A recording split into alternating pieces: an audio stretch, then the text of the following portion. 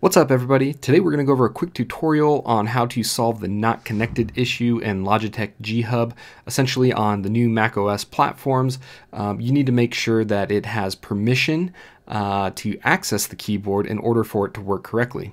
Now if I were to unplug the keyboard and plug it back in, it would detect that it has been unplugged and plugged back in, but we get this message right here that says not connected. And it needs to be connected essentially for us to make any changes to it. So to resolve this, it's actually quite easy.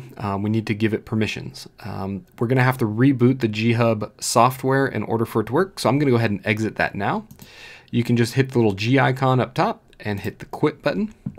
Next, we're going to go to the Apple icon, System Preferences, and then we're going to go to Security and Privacy. Now this is open, we're going to go to the accessibility option on the left hand side, and we can see the Logitech G Hub is not selected. Now if this is grayed out for you, it means that your settings are locked, and you just need to hit this lock icon right here and then put in your password, and then it will unlock them for you. So now what I'm going to do is click the Logitech G Hub permissions. It says allow the apps to control your computer. This makes sense because the keyboard controls the computer, the software is controlling the keyboard, so we're going to go ahead and give it permission. Now that we have given it permission, we can simply search for the G Hub software and start it back up.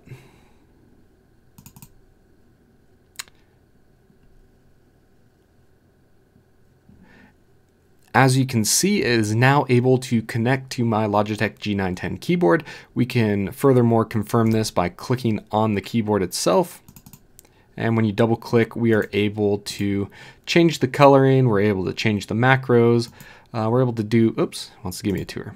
We're able to change the coloring, we're able to change the macros and everything else that you want to do with this.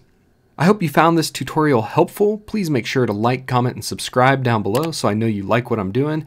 Give me ideas on what videos I should do next, and most importantly, have a great day.